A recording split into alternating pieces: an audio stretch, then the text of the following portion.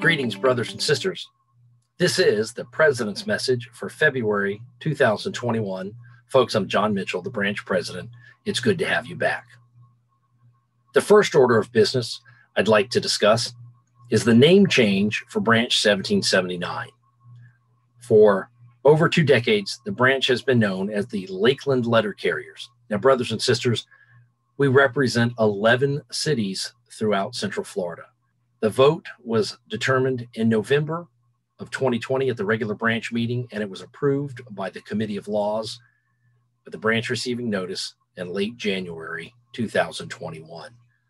We hope that this will help bring together all 11 cities, as all of us are in this together.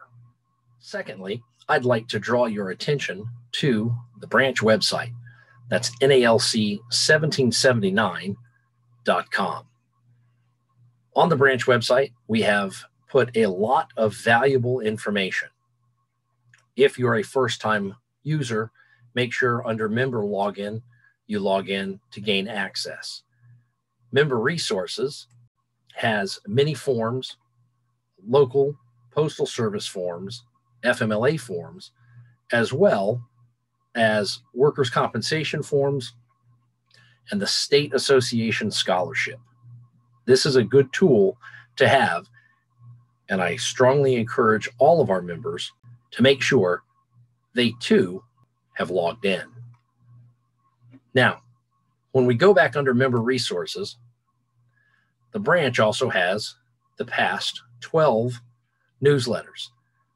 The reason I point this out is they're all in PDF form, and at the February meeting, which will be this Thursday, the branch will draw the 2 $1,000 scholarships for 2 of our members' children or grandchildren. That does take place at this Thursday's meeting.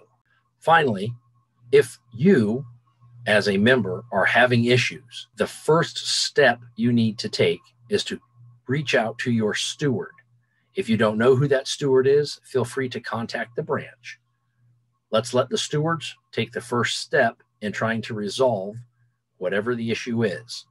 If you feel the issue is not being resolved properly by the stewards, then by all means, reach out to the branch and we will see what is going on and take whatever means are needed to ensure that our members are represented. Brothers and sisters, that's all I've got for now. Don't forget the union meeting Zoom link on the website. If you haven't signed up, you can sign up. If you're already a member, you can log in. And once you log in to the Zoom link for Thursday's meeting. Brothers and sisters, that's all we've got this month. We hope to see you at the meeting. Take care.